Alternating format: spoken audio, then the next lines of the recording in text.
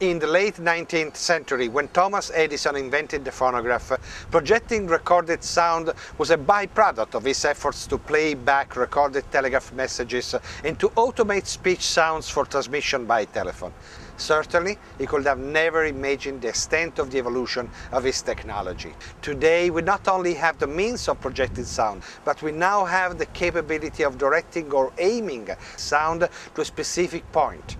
Researcher Joe Pompei of MIT has created a technology capable of focusing sound to target a specific area.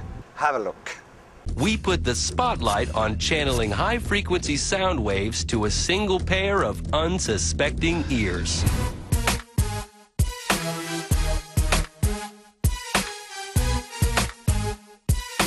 Dr. Joe Pompei is an unassuming MIT grad with the powers of a superhero.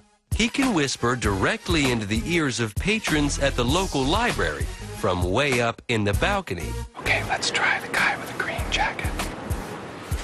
Hey you, just be aware that we're keeping an eye on you, so you better cut it out.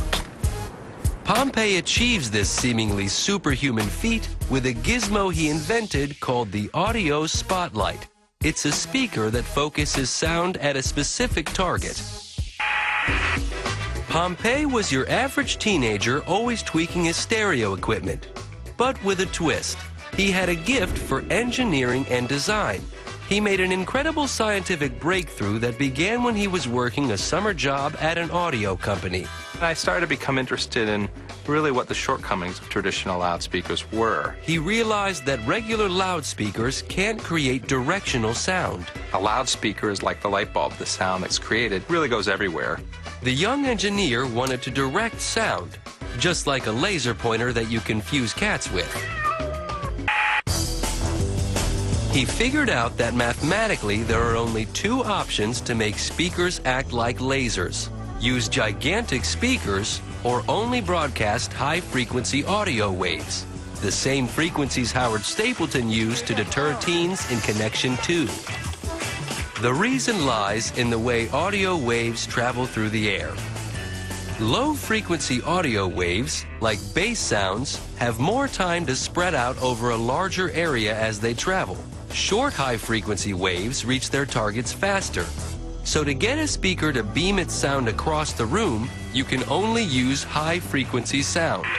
But as we learned in our first connection, high-frequency sounds frighten people away, and that wasn't what Pompei was trying to do. So he needed another option. In order to create a sound source that's directional, either you need to limit it only to extremely high frequencies, or you need to have a loudspeaker that's tens of meters across. When you create a speaker that big, certainly the beam is that big.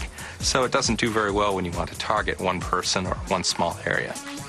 It seemed that Pompei's project was doomed.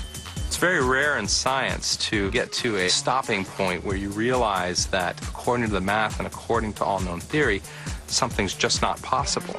Undaunted, Pompei's persistence resonated with the Media Lab of MIT. They accepted him into their doctoral program and directed him toward an exciting new possibility, using ultrasound waves to create his audio beam.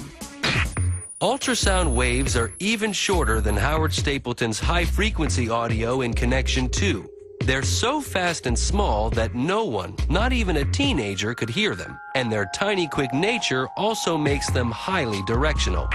If Pompei could convert ultrasound into audible sound, he'd be able to direct it like a laser beam. Several sleepless nights later, he finally made the math work. Here's his theory.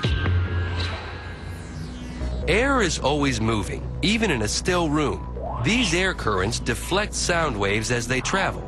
Mathematically, there was a way to accurately predict how these air currents would strike the ultrasound waves and convert them into frequencies we can actually hear. Since the ultrasound waves are highly directional, the resulting aim of the audible sound was perfect. The possibilities of this device were endless. Now, imagine watching your favorite TV show from your living room sofa undisturbed while someone right beside you listens to their favorite song play on the stereo. The development of such a device that will allow us to do this was practically unimaginable only a decade ago.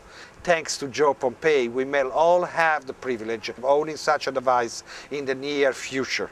Bravo, Joe.